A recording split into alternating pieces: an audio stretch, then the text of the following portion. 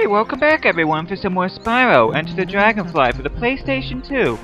And now we're off to Jurassic Jungle, which is the final level in the game before we face Ripto, and I am really looking forward to this one. I'm really excited about this. Hooray! You did it! My contraption is working! Step right in and it will transport you somewhere really cool. At least, I think it will. Boy, that's real encouraging.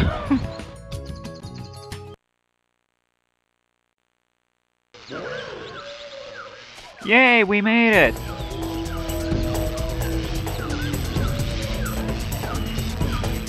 Aha, Spyro! The R-1000 and the T-Rex-1000s have escaped from their inescapable cages and are running amok through the jungle.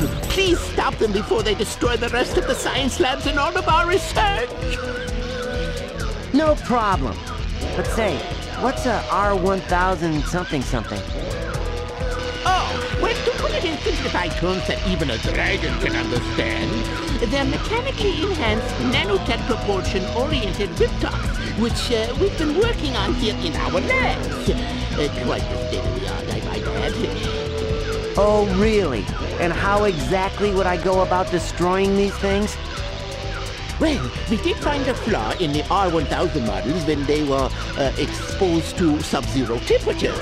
Perhaps that information will come in useful light. No problem. I have just the right breath to chill them out. Great! On the other hand, the T-Rex 1000s are quite vulnerable to electricity. Yet we've not been able to get close enough to them to zap them with an electrical charge. We're gonna be using the electric breath for the majority of this level. You just... Oh, come on, Spyro. But yeah, this... You know, for this being the final level before you face the final boss, this isn't as long as what you would think in terms of length of the level. This is actually quite a short level. It's kind of, in a way, kind of like Monkey Monastery, how short that one is. I'm not sure that one's as short or shorter, or maybe slightly longer, but it's not real long for it to being a final regular level here. And here are the T-Rex 1000s that Dr. Whiskers was telling us about. But yeah, in order to get to Jurassic Jungle, you have to get at least 65 Dragonflies, which is going to take a little bit of work, but as long as you get at least 6 or 7 dragons per level, you should be able to get here, so... An extra life this early in a level? Well, that can't be good.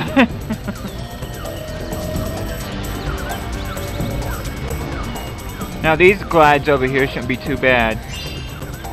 Yeah, I gotta be honest, in a way, this level kind of reminds me of Jacques, the Dreamweaver's boss level in the first Spyro game a little bit. It's just a really fun level to play. And I also have a confession to make, and that is, I kind of wrote down benchmarks for how many gems I can get in each section, or how many I need.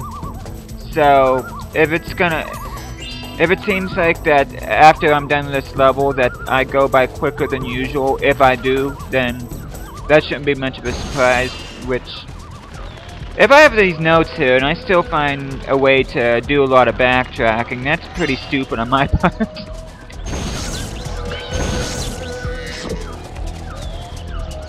And I like the whole concept of this temple here. It kind of reminds me a little bit of Metalhead from Beastmaker's World from the first game too.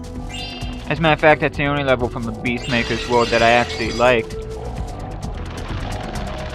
But I just felt like this level is on the same boat as Thieves Den, in which I think both mazes would have been mind-blowingly awesome if Universal Interactive would have let the developers spend a little bit more time on this. And even as it is right now, it's still a pretty awesome level. Oh! Oh, that was just plain dumb on my part. Okay, just gotta go down here and... You'll probably recognize these lizards as being the same ones that were on Skilo's Badlands on Spyro 2 Ripto's Rage. And then make sure that you go around this pyramid here, make sure you pick up any loose gems. Okay. Just gotta go back here.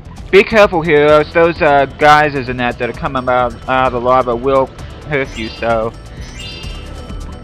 Okay, I'm right where I need to be, and here's another T-Rex 1000.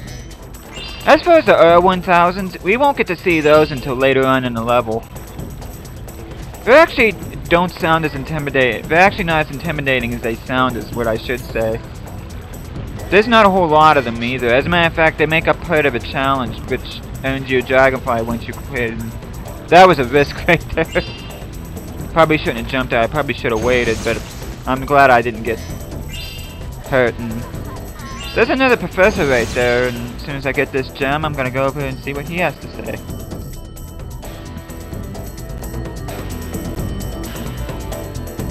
Jim, still fresh 3 days. They're following us. It's Spyro. I've been studying this temple, and it's quite fascinating. Oh yeah? How so? Well, I believe that these strange drawings on the walls are a clue to something hidden away in this temple. But I can't quite decipher them yet.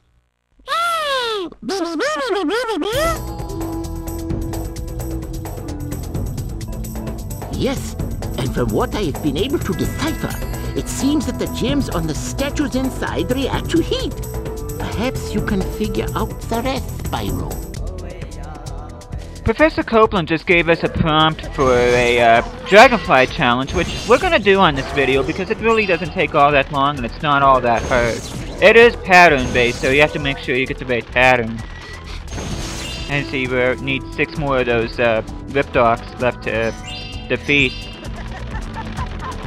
And Professor Copeland, he's probably named after Stuart Copeland, the guy that did the soundtrack to this game and all the other classic Spyro games. It's a nice tribute to him, and I think the guy deserves it. I mean, no matter what you may think about the Spyro games, I don't know how you would not like them, but no matter what you think of them, you do have to admit, he did a fantastic job doing the scores for all those games and that, so... It may be a small tribute, but it is one nonetheless, and one he definitely deserves because the music is one of the things that made the classic Spyro such good games, especially for me. Now we're gonna... Oh, I forgot a gem, chest there, rather. And see there, I'm doing these, crystals right now, and as you can see, there's a pattern going on, which... Red was the first, then green, then blue. And then I'm gonna go on the purple here, and then the last one is gonna be yellow. And there we go! And there's our Dragonfly, and it should be rather easy to get as soon as I get my bubble breath here. Just gotta go over here. Hey, it's Scarlet! For a Dragonfly named Scarlet, you'd think it would be red, not yellow, but... Oh well. But, as you see the ice breath there that I use in that lizard, but yeah, now that we got that Dragonfly, all we need to do now is pretty much get the top layer of this, temple here, and... Might as well finish things off here before I quit this video and take a bit of a refreshing pause, but, there's another T-Rex 1000. Okay, gotta get you. Oh, come on. Oh, come on, Spyro. Should have had him right there. Oh, come on!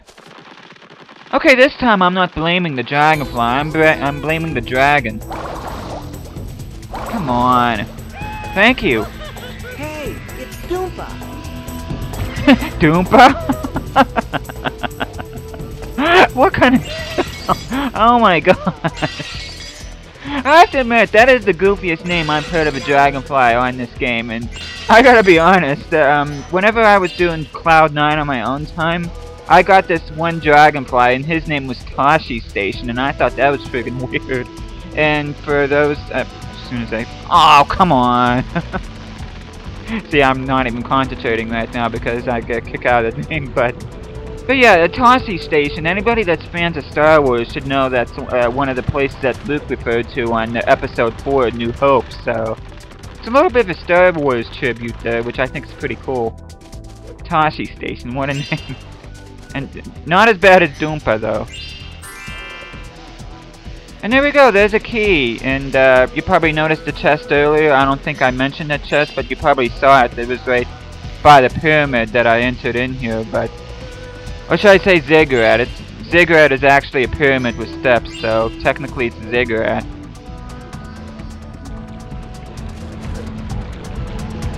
Okay, there's still a few more gems in here I need to get. And once again, they're on ledges here. Just gotta go here.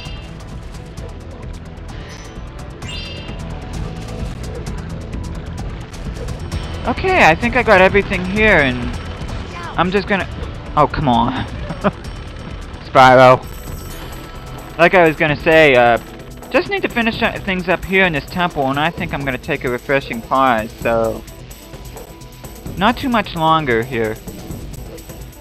Of course, to get even higher ground right here. And make sure you get these gems down here, whatever you do. I mean, they're not that hard to miss, so make sure you keep your eyes peeled for that. Because you certainly don't want to backtrack, which...